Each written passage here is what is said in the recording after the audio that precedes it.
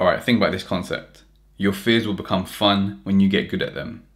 See, I have a cat sitting next to me right now, and before, like 10 years ago, I was afraid of cats. However, when I got a cat, because my partner loves cats, we got a cat, started playing with her, all of a sudden my fear eradicated, and now I can play with my cat all day long, right?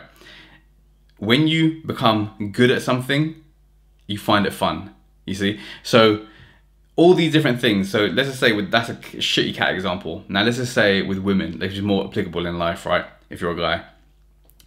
I was shook when it came to speaking to women, approaching women, dating women. I didn't know what to say, didn't know how to act, didn't know like what to do next in a situation, right? But then when I got into game, when I started learning a little bit more about it, when I had like more at-bats, more experience with women, and actually started to speak to them more, and I realized like, oh, I'm actually getting better here.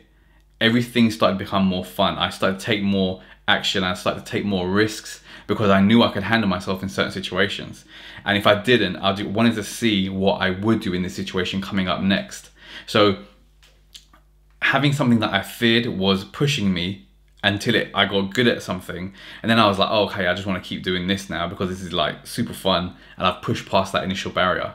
So there's like a quick little nugget when it comes to fear and something that you can do to evolve out of your fears. Because once you start with your fears, once you start beating your fears, you'll realize like there's a whole different world on the other side of that fear that you now want to explore. And for me, for most of my life, it was women. So like I was shit with women with such a long time, and then I got very good after I jumped over that fear, started approaching, started doing day game, or cold approach, all this type of stuff, and then yeah, met loads of women, thousands, and then met one that turned into my wife that I have a family with now.